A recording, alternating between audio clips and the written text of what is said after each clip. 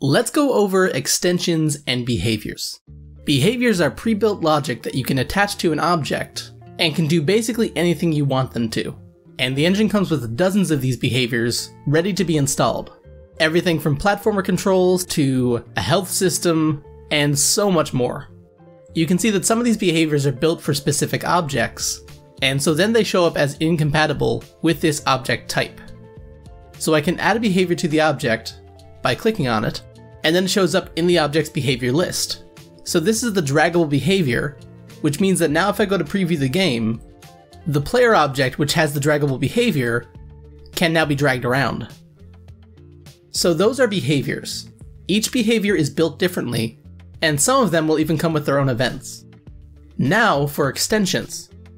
If you go to your project manager, you can go down to the extensions section and click on create or search for a new extension, and you'll find the extension list.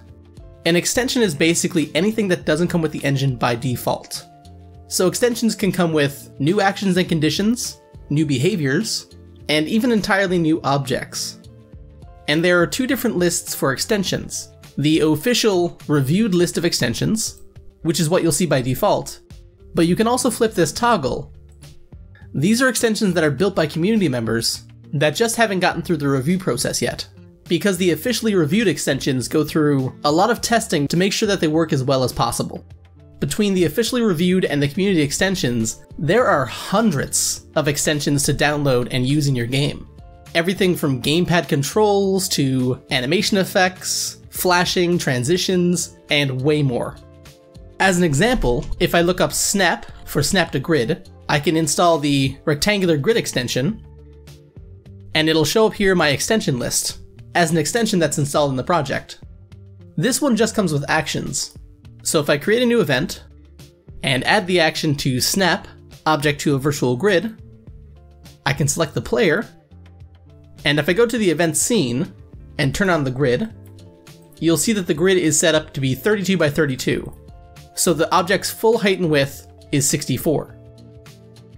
So if I set this to 64 as well, for the height and width, and then preview the game, now when I drag this object, it will snap to that grid because of the action that comes with that extension. The draggable behavior plus that extension can be used to drag a character along a grid. Extensions can be really useful for a lot of things, like condensing your event sheet. If you click to create or search for a new extension, down in the bottom here you can create a new extension. And through this interface you can make an entirely new extension on your own. But we won't be covering that in this video. If you'd like to learn more about how to make your own extension, there's lots of information on the wiki. But you can also open existing extensions to see how those extensions work.